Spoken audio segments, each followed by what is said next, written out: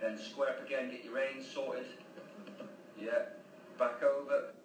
So you know your homework there, Emily. Obviously, get a set of reins and work on pulling your stick through, changing your hands with, you know, the way you're doing it there. So that was really good. Just skip through to this bit. Left to the right. That's it. Hold that in the right for that. That's it. Well done. And then pull it through to the right. So that was good. And then the weights, just for muscle memory. Work on pushing over and then under, over and under for that muscle memory.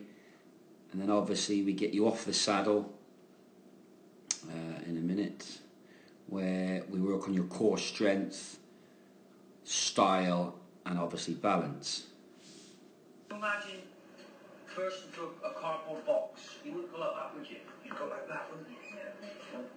You're pushing your whole body forward with the horse.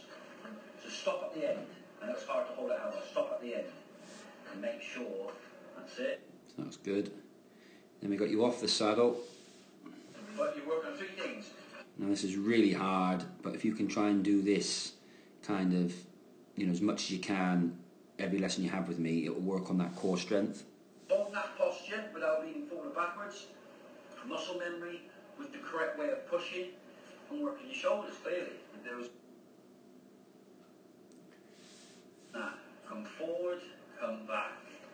That's how it's so much harder holding your core off the saddle. Yeah, sit down, do 10 sat down so you don't get that bad habit. In behind. See now here, obviously you're getting tired, but this is what we don't want. We don't want this round action just up in front. This here is all in front because you're trying to hold your core of your body still. But we're not got enough movement from this area here. I want to be over and under, just like the weights, but it is obviously hard.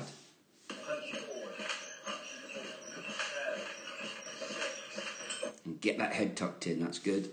5, 4, 3, 2, 1. So you get what you're saying, just have a go and I can then sort of analyse it. Push, push, push. So you're bringing it back, nice and tight, and then you just let it go, but all in rhythm. So now this is better now because you've got a tighter hold of the reins. Tighter hold. Get a wider bridge. And away you go. See if you can get a feel for it. Those reins should never be slack. Better? That's better already. So that's much better. You're coming under and going over more. We can get that better, but it's definitely an improvement from the start of the lesson. Or in rhythm. Because with this exercise, you'll make it gallop as fast as you want. Be able to use this area more. So if you use this area more, come back and go pushing over and under. Push. Like that. Stop that head in a little bit.